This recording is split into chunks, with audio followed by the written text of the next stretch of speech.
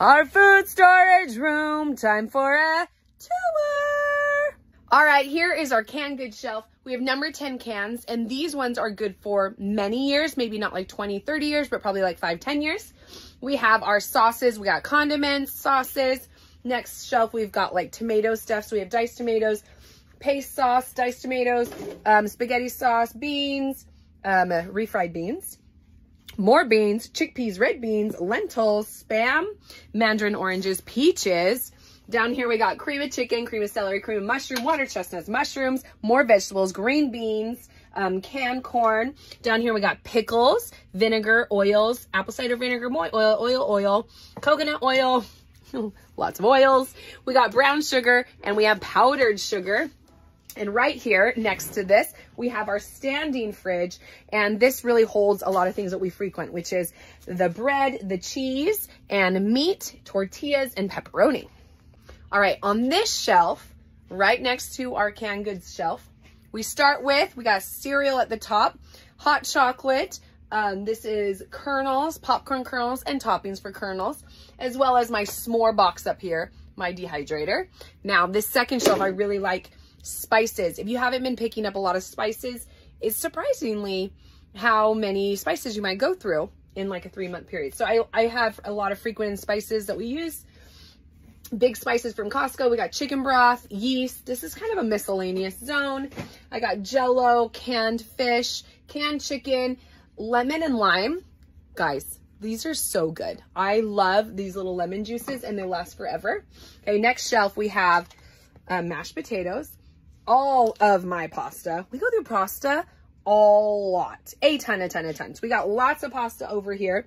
My chicken noodle soup, as well as my mac and cheese. Bringing it down to the bottom shelf, we got honey in the corner here, peanut butter, a lot of peanut butter. I do a lot of different nut butters as well. I like those. Jams, syrup.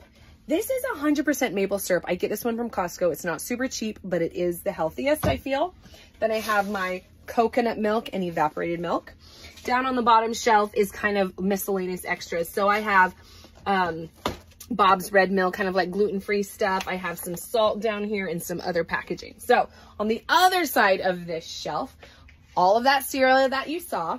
Then it comes to kind of my baking section. So I've got tea, I've got cake mixes, cocoa powder, more flour, baking, gluten-free flour. And we have kind of like snacks and candy back there. Shh, don't tell the kids. Nuts, granola bars, more nuts, dried fruit, more junk food back there. And down here we have like drinks and such. To the side, look at this. Kind of crazy. This is like my drink section in my big section we just organized. So we're trying out this ginger beer. When we throw a party or if we have like burgers or people over, we go through like 4 of these 2 liters. So we got a lot of drinks. I buy them on sale. We have more oatmeal, apple cider vinegar. I am prepping. This is my holiday, guys. This is going to be Thanksgiving, Christmas, and New Year's. Those are more food storage 72-hour kit food, specifically food. Then we have almond milk and rice milk. So important to have milk that, all right, so important to have milk that is shelf stable. So you can buy powder milk, which is good to have, and then you add obviously water to it.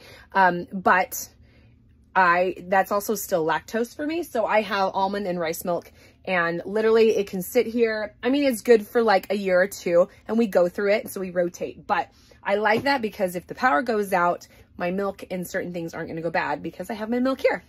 All right, bottom shelf, we just got like a lot of paper goods. And then I have big bags of sugar, rice, and more rice. If you're Polynesian, you know, we go through a lot of rice.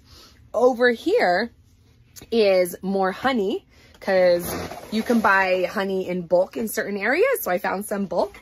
And then down here is my can